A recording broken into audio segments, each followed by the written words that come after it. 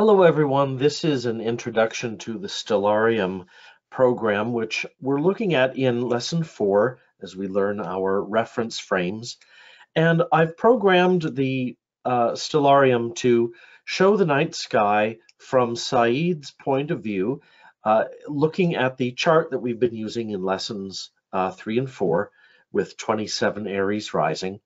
And I want to show you a little bit about how to create this view so that you can work with this program on your own. We're going to use this a bit as we go along. It will be helpful when we look at constellations and fixed stars, and when we look at eminence and maybe some other things. So it will be helpful for other purposes, but it's just another way for you to visualize the coordinate systems and motion.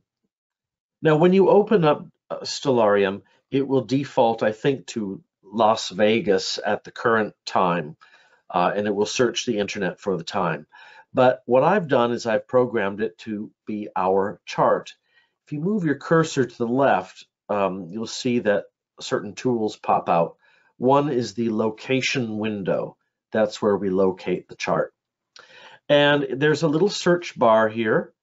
And if you type in Minneapolis, you can see that you can double click and get Minneapolis.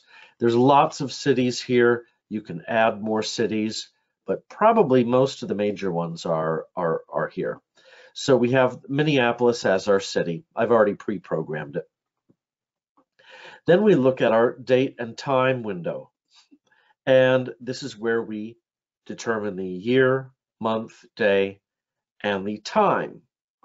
Now what you'll notice is that Stellarium defaults to rotate the heavens second by second. So you have to make it pause by clicking this button down here at the bottom. And if you program the time, you can press the button so it pauses and it will stay the time that you tell it. And you can click and drag the heavens up and down, and there are various options for how you want the sky to look. So what we have here is we are looking south, and from where Saeed is looking, that should be the meridian. So let's actually put the meridian in. If we go to this toolbar on the left, we get the sky and viewing options window. And if we look at the markings tab, we have a couple of choices. We can look at the entire coordinate grid for our reference frames, or just single lines. For the moment, let's actually do the grids so you can see that, and then we'll take it out. Let's first look at the horizontal reference frame. This is azimuth and Alcantarath, or altitude. So you can see that if you look at these numbers here,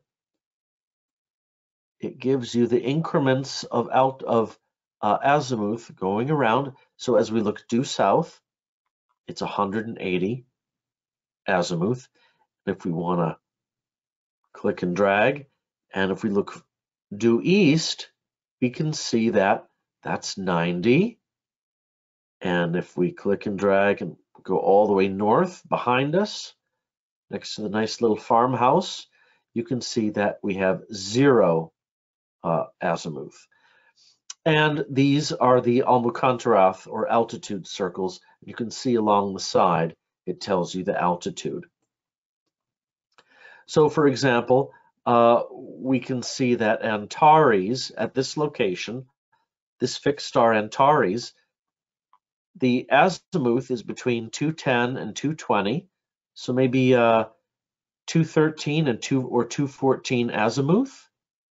And then the altitude, or Alcantarath of Antares, is a little over 10, between 10 and 15. So I'd say maybe 11. The altitude is 11.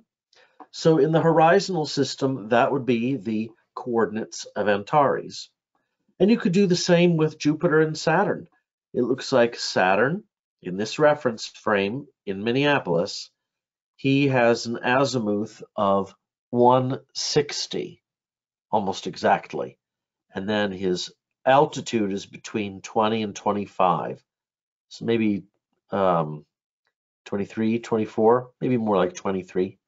So you can use this coordinate system with any of them. But let's take out the grid and just show the meridian.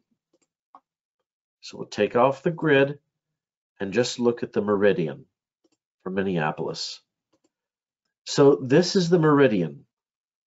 It's the same as 180 degrees azimuth. So this is due south, and this is where, if we're watching the zodiac go past the meridian throughout the day, whatever degree of the ecliptic is on the meridian is the midheaven. So let's put in the zodiac. We won't do the whole grid, although we could do it briefly. We could do the ecliptic grid for this date. This is what the entire grid system for the zodiac would be like. And so look, for example, here. See where Saturn and Jupiter are. Last summer was near the Jupiter-Saturn conjunction.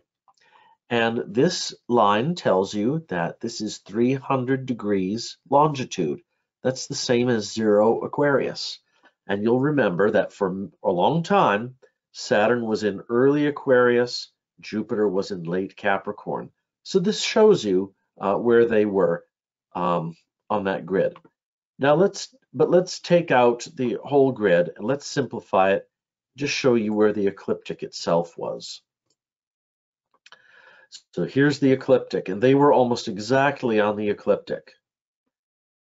Now if we click and drag, you can see the ecliptic continues over towards the east, and here's the moon. She's south of the ecliptic, so she has southern latitude, and so does Mars. He's a little bit south of the ecliptic. And if we click and drag a little further, we see that the ecliptic disappears a little north of due east. So now let's look south again, and you'll see that because of the curvature of the zodiac, because it's oblique or askew, the curve looks a little unusual, and it's going to start passing by the meridian, like the east. You'll start to see the angle change. So let's animate the chart by clicking down here. This right pointing arrow will start it.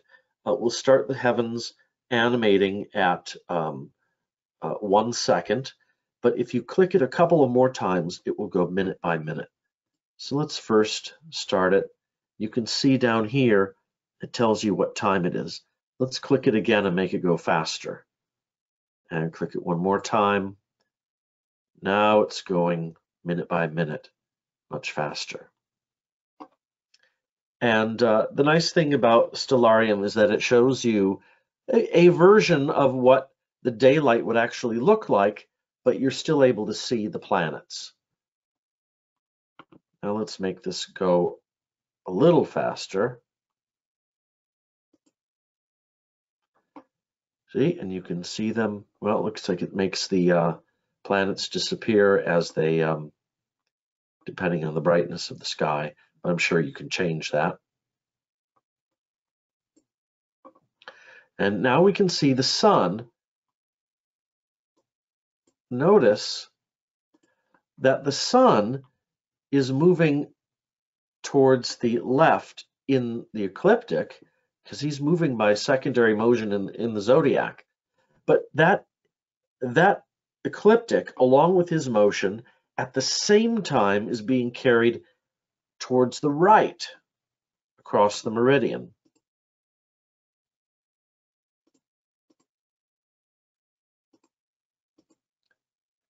There you can see. And you can see that as the heavens turn, that angle of the ecliptic starts to flatten out, and it will then kind of shift and change up towards the right, like it's doing right now.